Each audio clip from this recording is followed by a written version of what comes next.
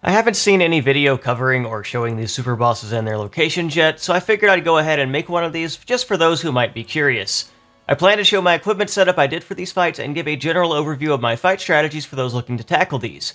Be warned, as since this video is fighting post-game enemies, there will be class spoilers in the video, so do be careful if you want to keep watching. And as always, if you enjoy my content and want to see more Xenoblade 3 guides, be sure to subscribe to the channel because it does help me out so much. Let's go! So for my setup, I did a pretty standard 2 tanks, 2 attackers, 2 healers setup. You can probably switch this up some if needed, but I find it's the most beneficial for all chain attack bonuses and helping the team's consistency. I'm sure I could go for more damage when I get more optimal equipment and all that later on.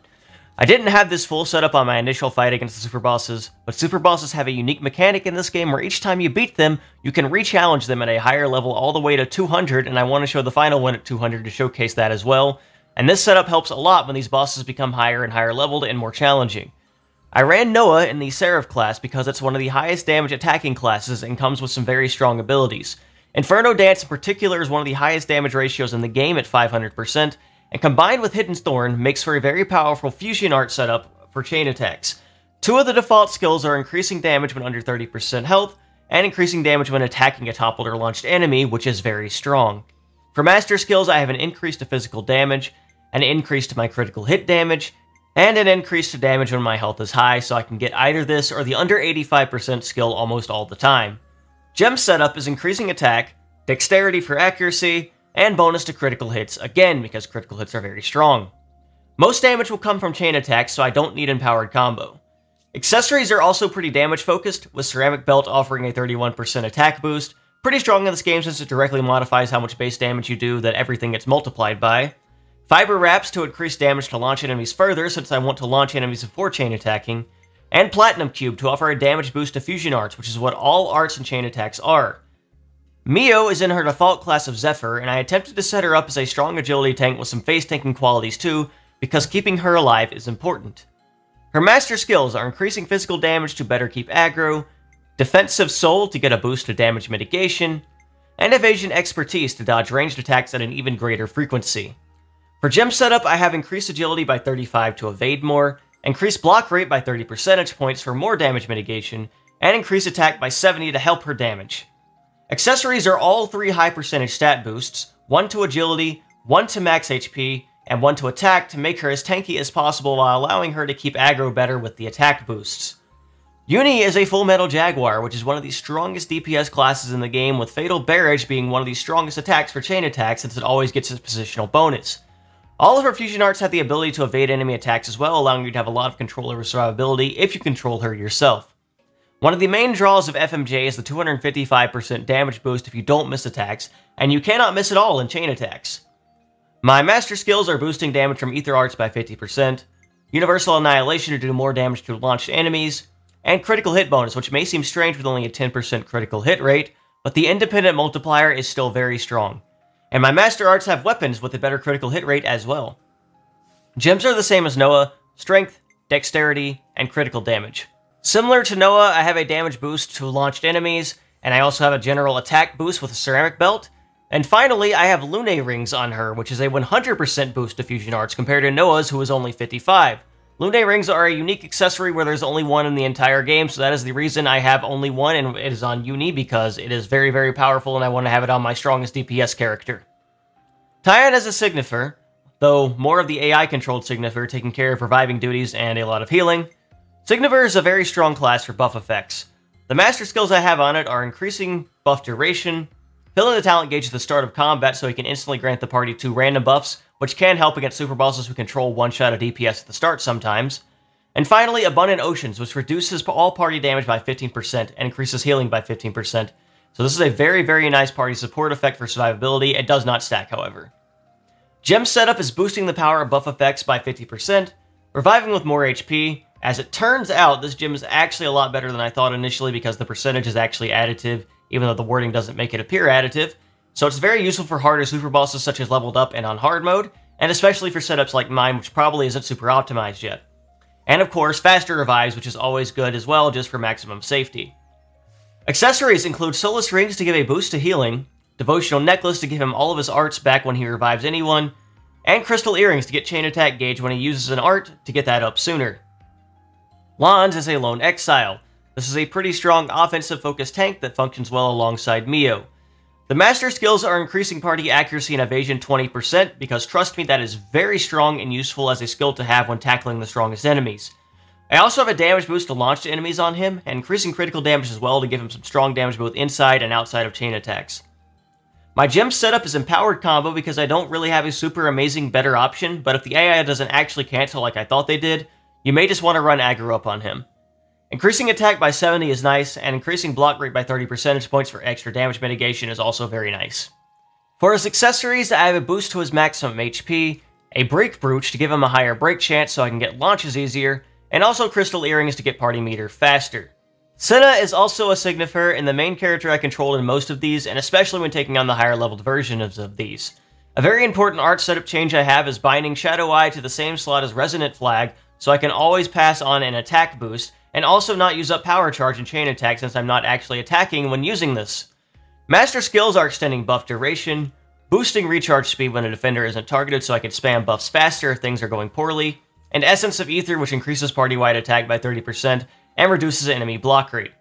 The final very nice party buff to have. If you don't want to run Taya and a Signifer also, Troubadour and Life Sage are great options as well for healing and boosting recharge on arts.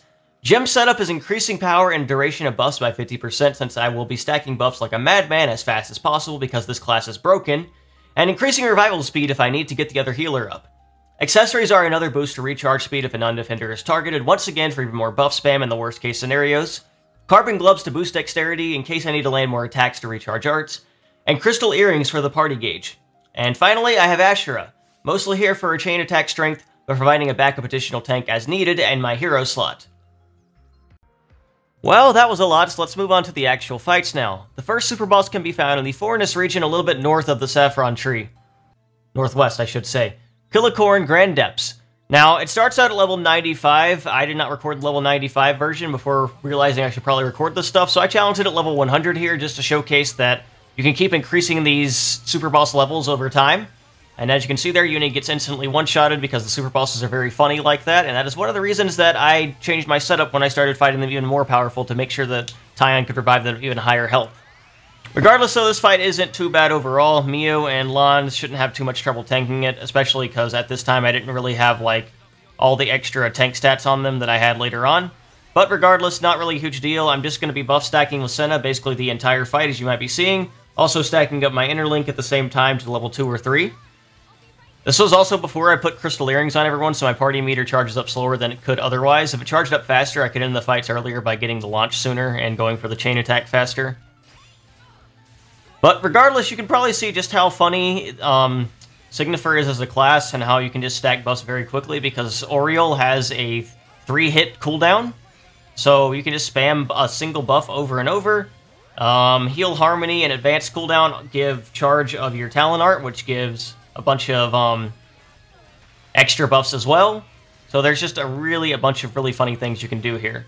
So my general strategy here is to just spam a couple arts with Senna, swap to Londo's Ouroboros, and then go for the launch combo. Sometimes you get the break with Senna or with someone else and they launch automatically, so you don't have to do that.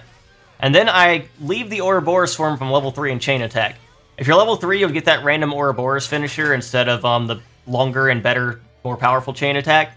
So, unless you know you can kill with that Ouroboros finisher, I probably would not do that. I think I get trolled by my D-pad here because I wanted to use Uni, but for some reason it didn't scroll to her, so I ended up using Mio in a really awkward spot.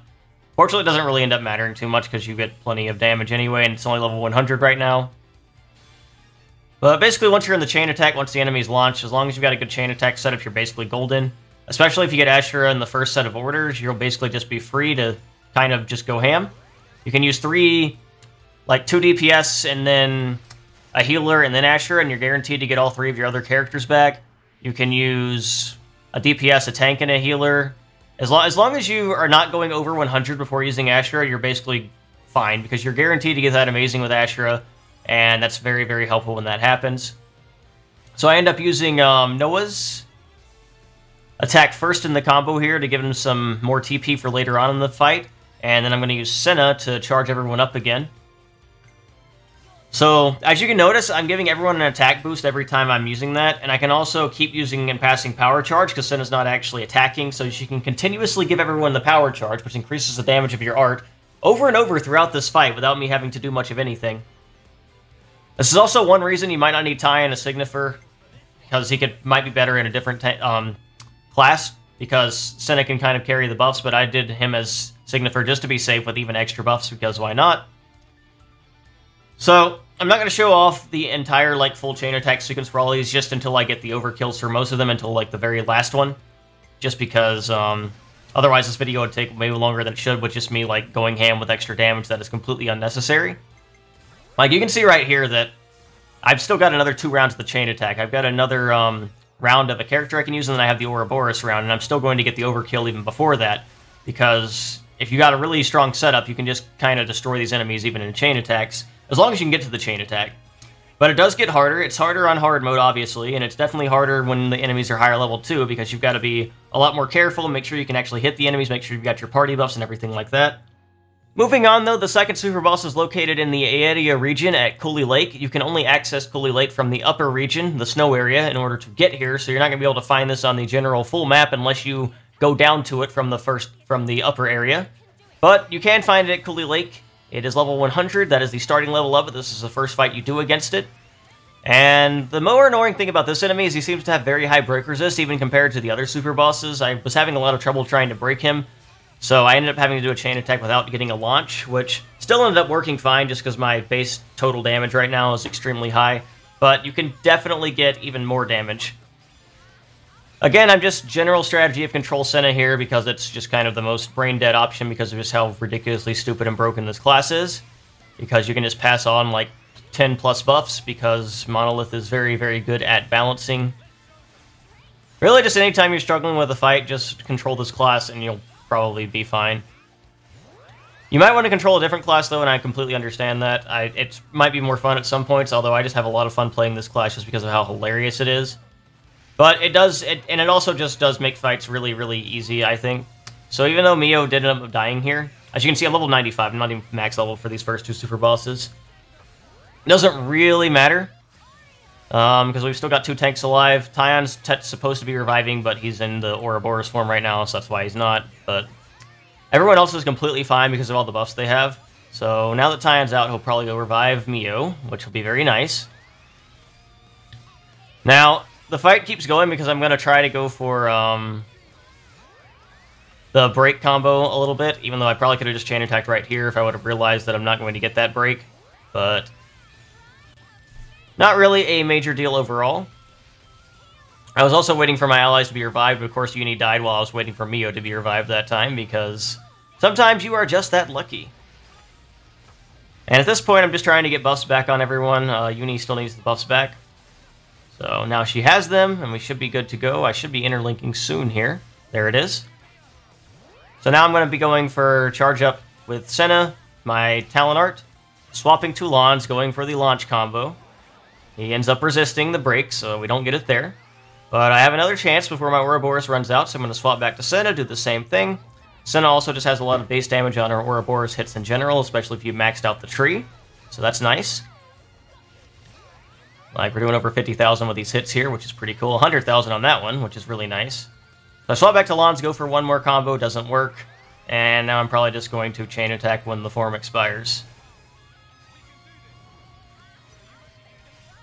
So there we go. You can't actually chain attack until you're out from above the head of the water. So, like, when you get out of the Ouroboros form, you're, like, underwater. It doesn't let you chain attack until after that for some reason. And at this point, we're just going to be doing kind of a similar strategy here. Uni, Noah attacking first round if we can. Although, I think this is, since I did Noah's bonus, I'm actually going to go over the cap here. Since he's an attacker class, I wasn't actually thinking, I just kind of, like, did it mindlessly. Says Asher. I'm used to Asher being the option when I'm going for the most powerful chain attacks. Luckily, it doesn't really matter again anyway. I also still don't get Asher here, so I have to use Uni's order. And, one interesting thing is that Uni's Ouroboros form actually gets a buff for how many buffs are on, or a damage bonus, I should say, for how many buffs are currently on all ally party members, up to 500% extra damage. And you can also pass that skill to Tyon. And if you do that, their Ouroboros finisher will do insane amounts of damage. Like, they both get the 500% bonus if you do that, because a lot of characters will still have power charge at the end, and they'll all have the attack buff. So you'll just end up maxing out that 500% on both of them, and they'll have the strongest finisher of any Ouroboros, or even stronger than Noah and Senna, who are the attacker class Ouroboroses. So that's another additional benefit of using at least Uni as DPS, but using Tyon as DPS too would probably give you the most damage, just because you'd want to guarantee get their finishers. And then Noah would probably be the best third option, just because, or Senna even, for just more DPS if you're just trying to go for a max damage chain attack, which I haven't necessarily really tried to go for just yet, at least. So I finally get the completion bonus of Asher here, who's going to grant power charge. We actually already had power charge because it was a buff granted before the chain attack by one of my Signifers, which is really nice. And we can get it here too. I would have been fine regardless either way, because there's still another 2 rounds of this attack. We've got this round and then the Ouroboros round.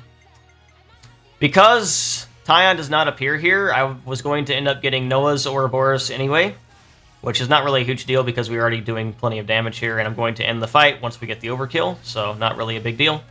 Easy fight, not too bad at all, just couldn't get the break.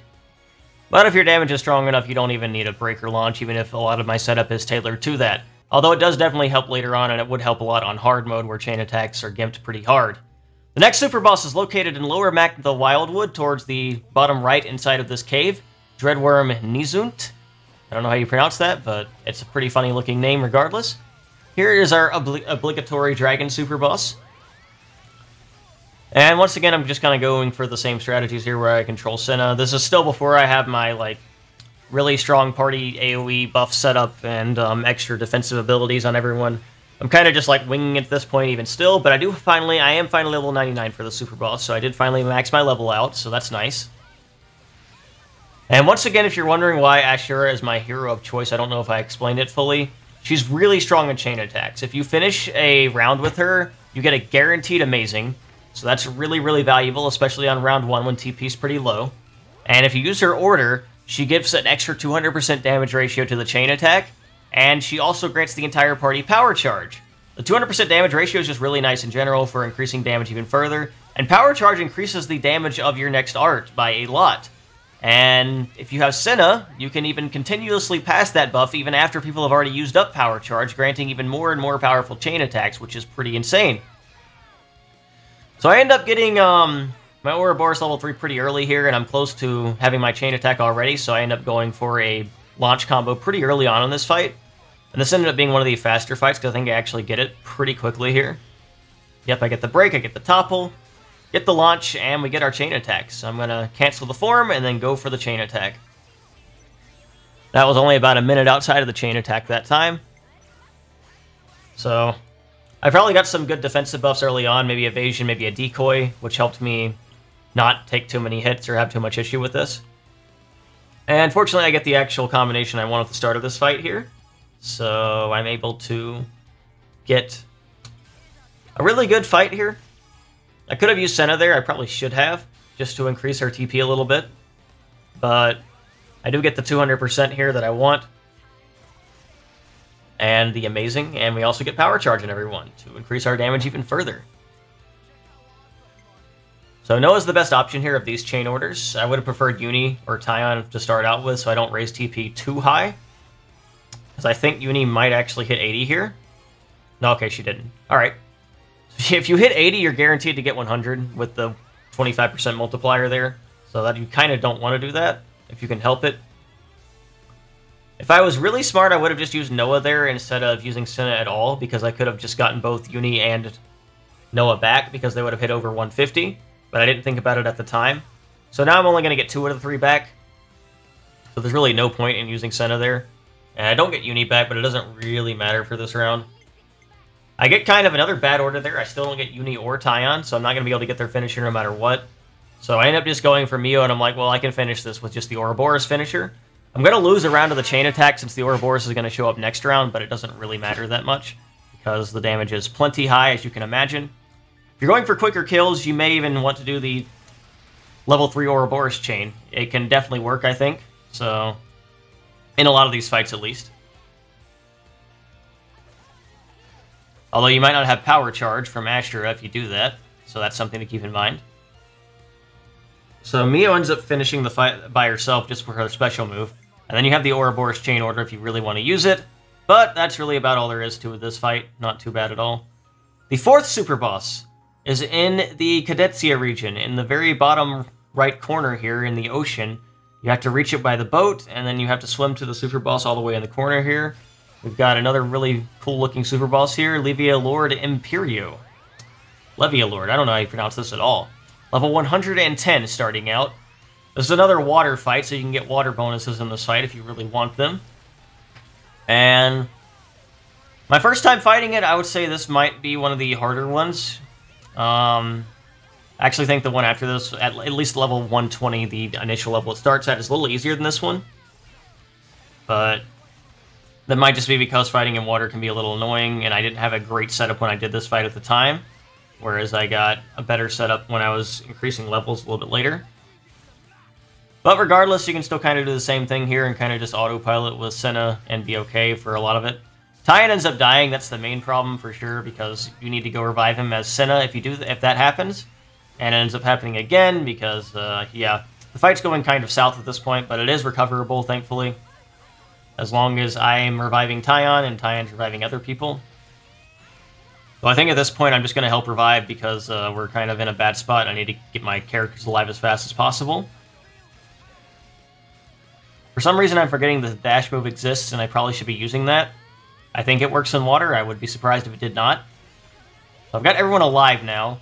Luckily Mio's alive and she's doing a pretty good job of keeping aggro and evasion tanking. Of course now Noah has taken her out of her evasion tanking. And Uni dies again. Believe it or not, I recover from this fight, though. Mostly because Tyan and Uni, everyone gets alive at the same time. Tyan and Uni go into an Ouroboros for invincibility, and then I've got level 3 with Senna and Lons, so I'm able to go for a combo here. It gets resisted, but Uni and Tyan are still safe, although I end up taking them out of their Ouroboros form because I need Tyan to go revive Noah before I even think about chain attacking. So I once again go back to controlling these three and get the launch, and then I'm able to cancel that, and then I gotta wait to come back from the water to chain attack, and then we chain attack on the launch with everyone alive. And now from here, the fight is basically won, thankfully. Just a little sketchy to get there. Uni's one of the better completion bonuses you can get early on in this fight, because she can reduce ether defense, and that's pretty valuable early on, since Uni's all of her damage is ether, and she's our strongest DPS. So that helps a lot. We can pass an attack boost everyone with Senna, and then Asher will give everyone power charge. I'll show the entire Ouroboros finisher in the last super boss fight, just because I think that'll be beneficial to showcase just what kind of damage you can get if you've got all the buffs stacked and get a finisher with Uni or Tyon. Because it is very powerful with that 500% bonus, and that is something that I really like a lot. I also really like the ability to stack attack buffs on everyone, along with power charges by passing everything with Senna every round, just because you don't have to worry about her losing it if she's not actually attacking. So, Signifer, very funny class. I really like it. Very, very interesting. So I'll go ahead and use Uni here because I learned from last time that I can get over 150% if I have a Noah Order second round. And this is very useful because I can get both of them back. I'm guaranteed to have all 6 of my party members for the next round. So I can be careful of who I pick. Although if I pick either Noah or Uni, they're guaranteed to immediately go over 100, so I'm not going to pick either of them currently. I am just going to get some extra damage out with Mio and Lons, I believe. Looks like I'm thinking hard about it. Right now, they're a bit more set up for damage, so they're going to be doing a little bit there. And then I go for Uni here. I probably should have just used Senna, but I didn't want to not have Senna for the round after this. And if I don't get Uni back, it doesn't really matter too much at this point. So I'm not too worried about it. And of course, that ends up being what happens, because why wouldn't it be? I do get Tyon here, so I'm going to go for a bit more damage with Mio and Lons, who now have power charge back. Or actually, I just go for it with Lons. And then I get Tyon to use his pass there. And then Senna uses her pass to get the damage and attack buff on everyone again. And then I'm going to use Noah to finish this fight off, I believe. Yep, easy enough. Nice 3 million hit there. Not too bad. The final Super Bosses is located at the Great Sword Upper in the Cavity. You have to have beaten all 4 other Super Bosses in order to fight this enemy. And you have to have a conversation with the camp afterwards. It has a unique theme, and I'm going to be fighting it at level 200 just because I think it's really cool. Just to be able to stack up boss levels, and I think it would be a very hype way to end this video, just to showcase the boss at its maximum potential, I guess. At least on normal mode. I haven't done this on hard mode yet, because you have to restack the entire level mechanic on hard mode, so I have to get them all the way back to 200 on hard mode. So, you can see this fight's going very, very well at the start, especially on level 200. So, fortunately though, I'm able to not die at the start, and Noah's able to get revived. Tyon has the ability to revive people with more HP, so Mio dying there is not a huge deal. And I get enough buffs stacked up here at this point to where I'm a lot safer. Everyone's restoring health, I've got defense bonuses, and we're basically okay from here on out. Except for Uni. Uni was not very lucky there, but not a big deal at the current moment in time. Tyon should revive her with a decent amount of health. In these fights against level 200 enemies, when you raise the Super Boss's levels, defensive abilities are actually pretty important. And yeah, this is the most necessary I think healers have ever been in the franchise, at least right now. Maybe we'll discover some more optimal setups later. But I'm very impressed with how interesting these fight strategies end up being, just and how you want to approach them and deal with these enemies. Like, I have all of the party buffs that you can possibly get on my master skills. I've got some really powerful damage dealers. I've got probably the best healer class in the game, just stacking buffs on everyone, and it's still going pretty dangerously, even on normal mode. So I'm very excited to see what happens on hard mode, and if I'll need to change up my setups even further in order to beat that.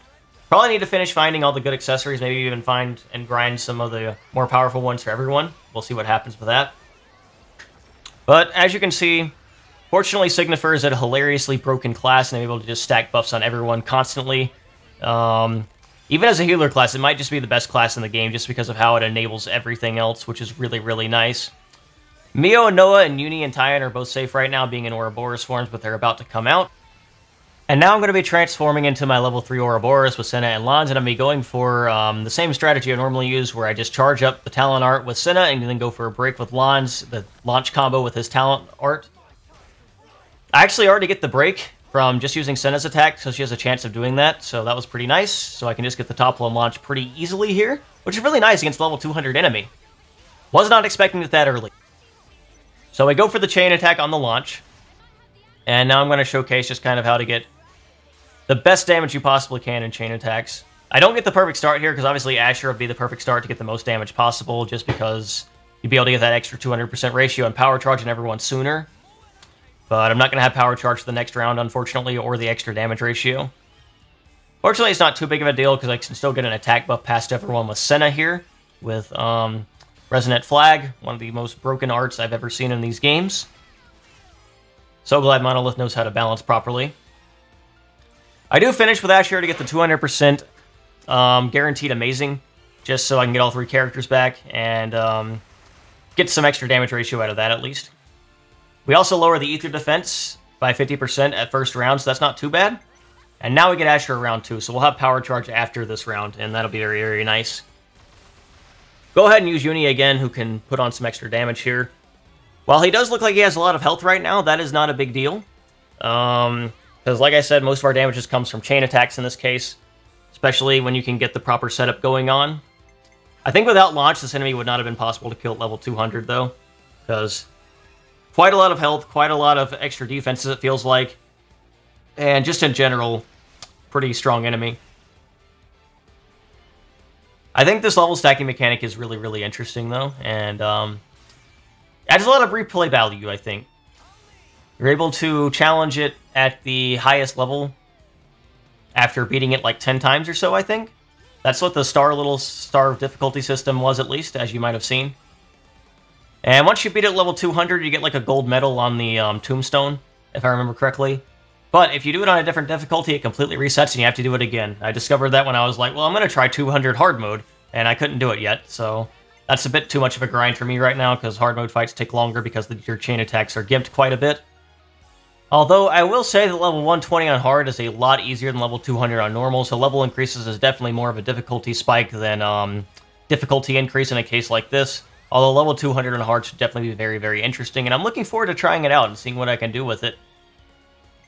Back to the actual fight itself, I'm going for the Taion finisher here, because getting Taion and Uni to be used both in the same chain attack means I get one of their two finishers, and I find that to be very, very valuable, because it's just a very, very strong attack if you've got buffs on everyone, like I do right here.